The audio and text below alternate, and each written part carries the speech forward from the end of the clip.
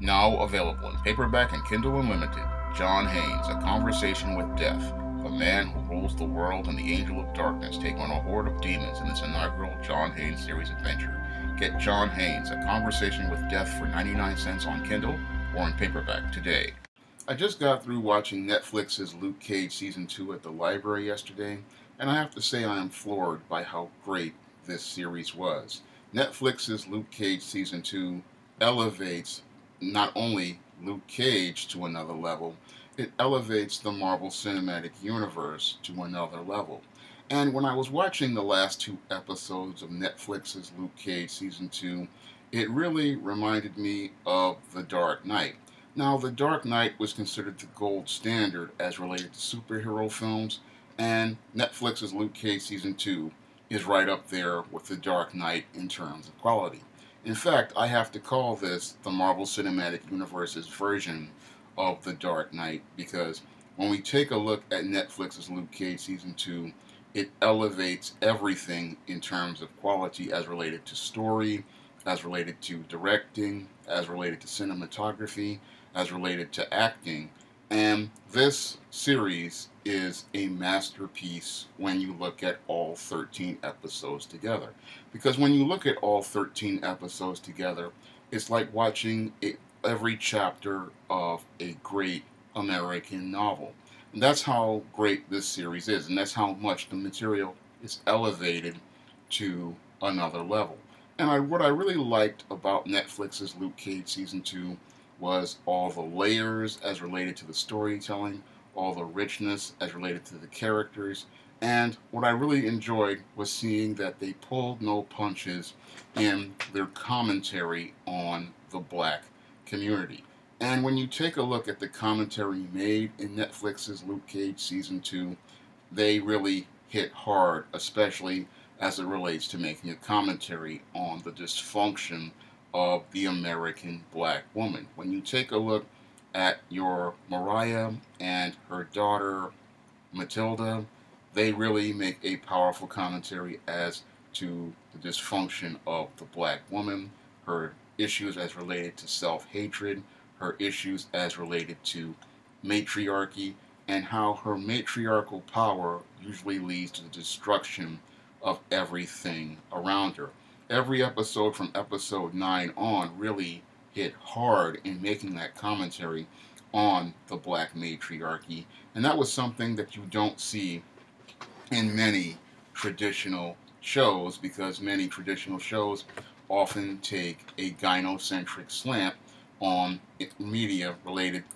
to the black woman. They oftentimes portray the black woman as a victim, but in Netflix's Luke Cage Season 2, we get to see the black female as a villain, and we get to see the impact of the black woman on the black community and how her decisions have an impact on all those, not only in the United States, but abroad as we look at Bushmaster. And as I was watching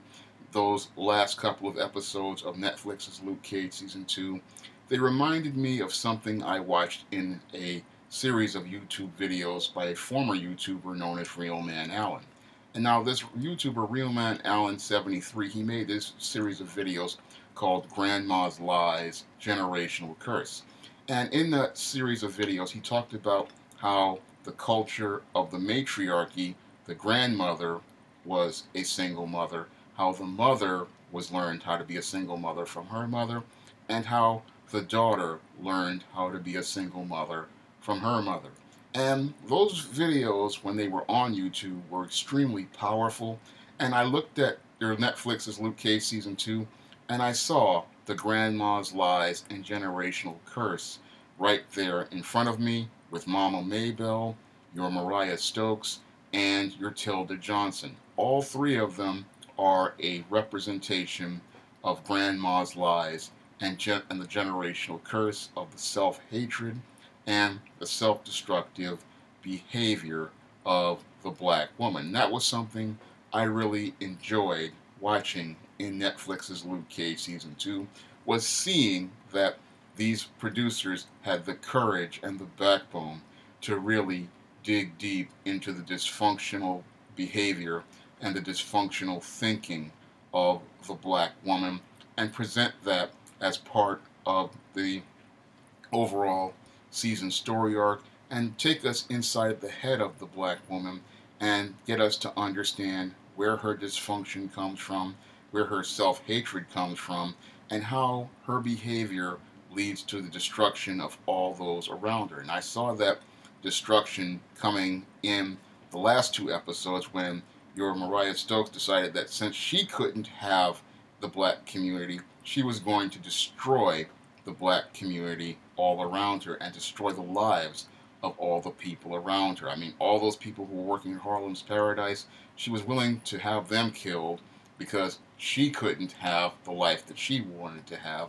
And she was willing to sacrifice all those people, all because things didn't go her way. And that's what's really scary about this black female, is that we see this every day in the black community, but no one has the backbone or the stones until this season 2 of Luke Cage to even talk about this. Many black men on YouTube talk about this dysfunction as related to the black woman on the regular, but we don't see that presented in any media outside of this Luke Cage. And I really takes a lot of courage to come out here and make that statement in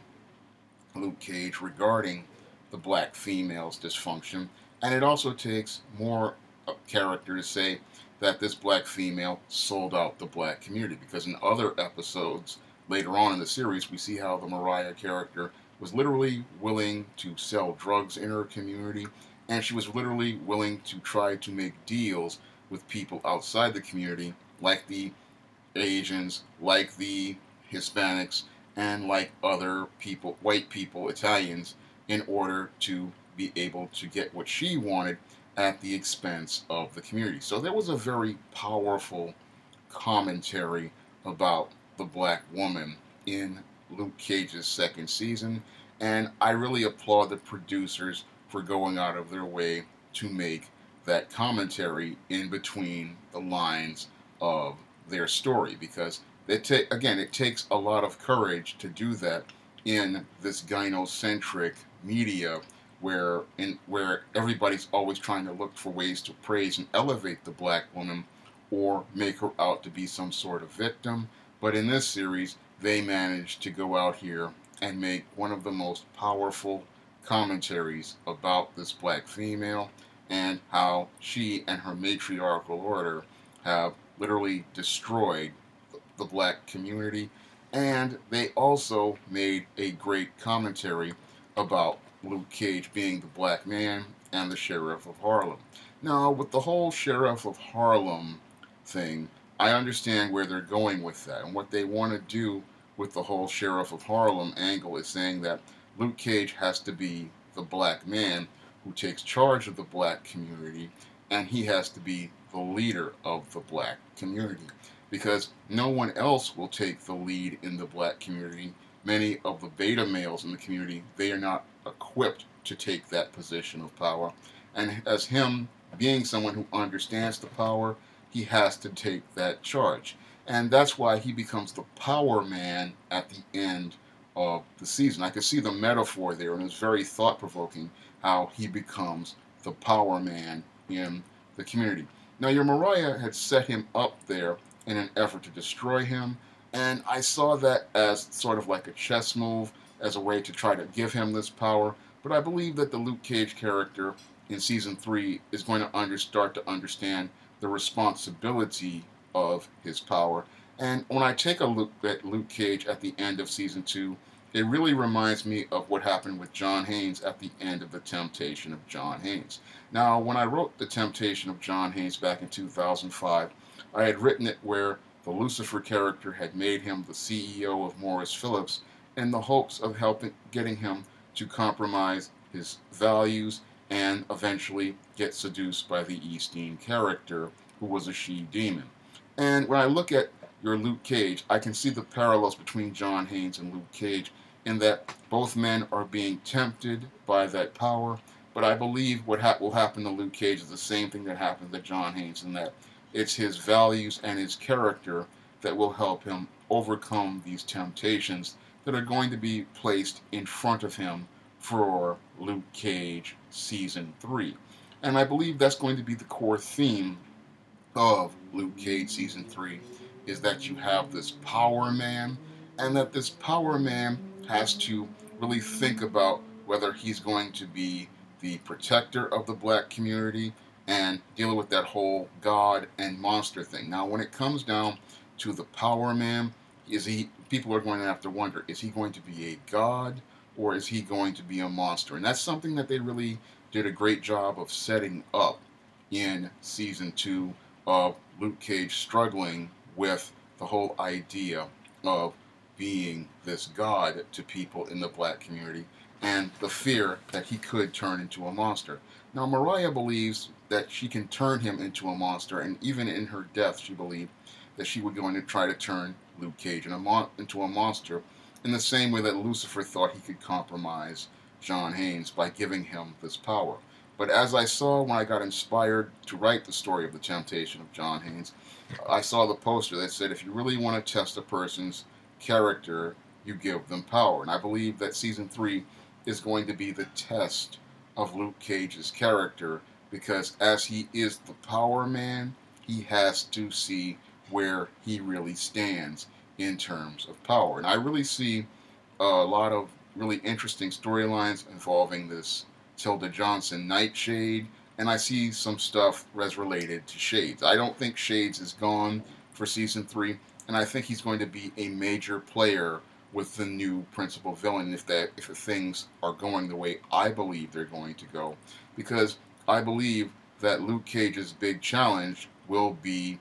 the Puerto Ricans in Spanish Harlem, and that's the direction I believe that the series should go in, because as it relates to Harlem, Luke Cage now controls Harlem, and Spanish Harlem would be the next direction to go in. As someone who has worked in East Harlem, on the east side, I can see where this series really needs to go, and I see the villain that they really need to push. Now, the villain for Season 3 definitely needs to be Senor Suerte or Mr. Death, and as Mr. Death, he is the guy who controls Spanish Harlem, and he wants to make sure that Luke Cage does not come into Spanish Harlem, and that should be the core conflict for Season 3, because when I took a look at Season 2 with Bushmaster and them taking 13 episodes to develop him, that was the great direction for that character, and they did an amazing job in not only developing Bushmaster, that he became not only a great villain, but he became one of the greatest villain in the Marvel Cinematic Universe, surpassing Thanos, surpassing Ultron, surpassing Baron Zemo. When you take a look at the best villain overall, it is Bushmaster, and it's Bushmaster because they did an amazing job crafting the story around Bushmaster, Jamaican culture in Jamaica, and Jamaican culture here in New York City, and giving us a rich picture of that culture and how that culture shaped him, shaped his motivations, and shaped his reasons for going out here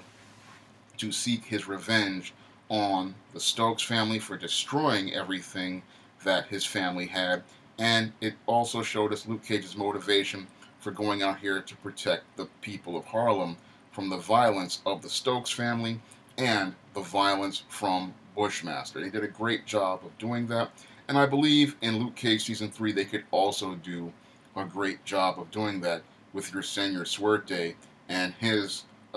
efforts to try to move his territory further from Spanish Harlem into Black Harlem, and really show us how there is no real black-brown coalition in the black community. Because that's another thing I would love to see explored in a Luke Cage Season 3 if they go with Senor Suerte, is going out here and showing the difference between the Latino community and the black community in Harlem, showing how the Latino community in Harlem is completely different than the black community in Harlem, because I've experienced that as someone who was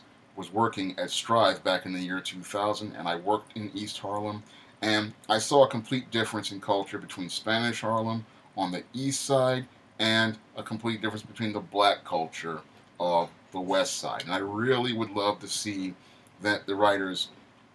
of Luke Cage take an opportunity to elevate Spanish Harlem and show us what's great about Spanish Harlem, because they have the story material there, with Shades now being a freelance agent to use him as a transition character to go into Spanish Harlem with Senor Suerte, and him going to go work for Senor Suerte now that Mariah is dead. And that would be a great way to segue into the whole season 3, where we're seeing Black Harlem versus Spanish Harlem. And you could also bring in the Power Man and Iron Fist Latino hero El Aguila into this series in a way organically, or you could bring in the White Tiger. So I see a lot of great opportunities for developing Luke Cage in the 3rd season, and I believe that the 3rd season can be just as great